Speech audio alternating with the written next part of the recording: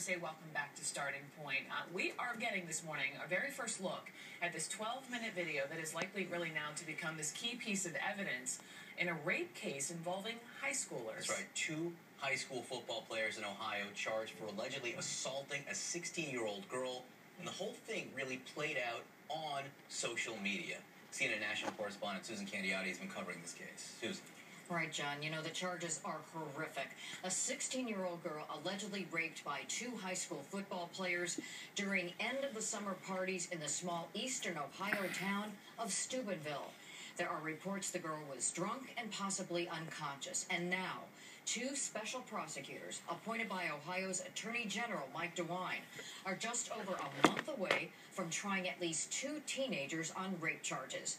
But what makes this case stand out even more is talk about the alleged attack last August has been playing itself out through social media.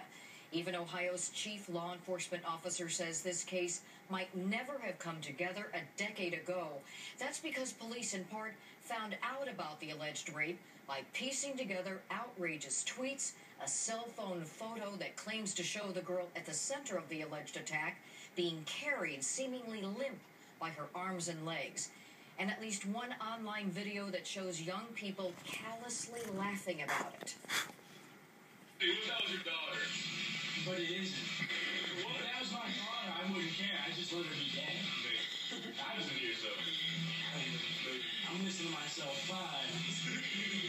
In about 10 years, I'm never going to come back to this video. 10 years. My daughter's in bed, raped and dead. Now that continues for about 12 minutes. He goes on to make offensive one-line comments about rape and talks about the girl as if she was dead, which she is not. The charges here are horrendous. That's right. And you know, for now, this is what we know about them. 2 16-year-old boys are charged with rape. One of the 2 is also charged with illegal use of a minor in nude-oriented material. Now, the Attorney General's office says they will be tried by a juvenile court judge without a jury in open court next month. They've been publicly identified by authorities. However, CNN is not yet revealing their names, and because CNN's policy is not to release the name of alleged rape victims, we are also not reporting the name of the girl. So right now, we have 2 high school football players who have been charged. I got to say, the tweets, the pictures that have gone around on social media is shocking. More than 2 people there. What do we know about other people who may be involved? Well, it's possible. You know, the Attorney General tells me the investigation is not over. Authorities are still conducting interviews. He also says he's well aware of the online video and a photo and postings.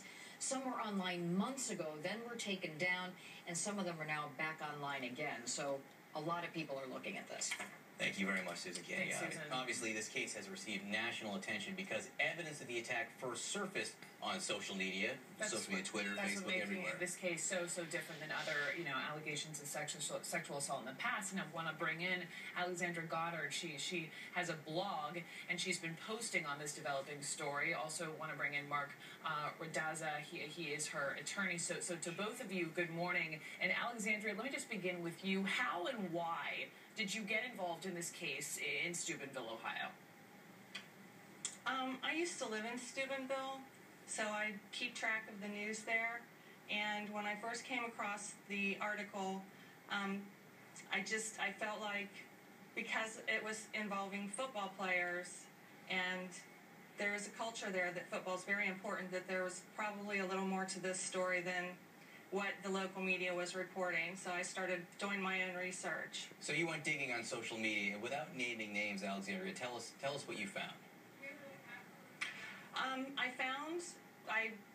went through the Twitter accounts, and I found, very disturbing messages, basically laying out a timeline of what happened that evening, and found the cache of the YouTube video.